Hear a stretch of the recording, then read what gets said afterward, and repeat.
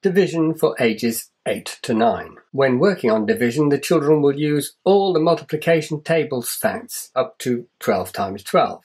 So here's the 3s, the 4s, the 8s. For example, they'll use the fact that 7 8s are 56 to say that 56 divided by 7 must be 8, or 56 divided by 8 must be 7. In their mental work, they will extend their skills to solve questions such as 600 divided by 3. Knowing that because 2 times 3 is 6, then 6 divided by 3 must be 2, and 200 times 3 must be 600, so 600 divided by 3 must be 200. They will continue to learn how to divide 2-digit and 3-digit numbers by 1-digit numbers. They may use some equipment to illustrate this type of question. For example, here's 38, 3 tens, and 8 units. We could say we're going to share between 2. 38 shared between 2.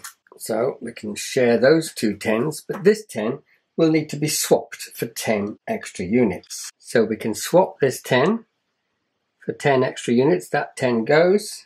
So now we've got 18 units altogether. Share those between 2, and there will be 9 on each side.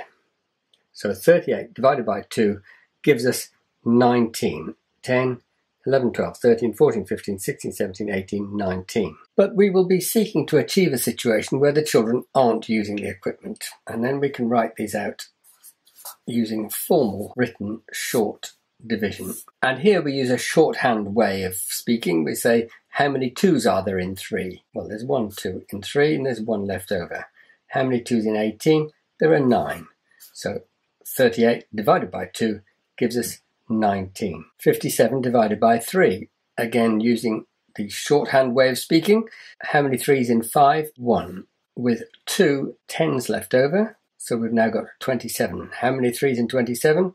That's 9. So 57 divided by 3 is 19. This question, of course, says 868. So 8 hundreds, 6 tens, 8 units divided by 7. But we say, how many 7s in 8? 1. With 1 left over. So we've now got 16 here. That's 16 tens. But we say, how many 7s in 16?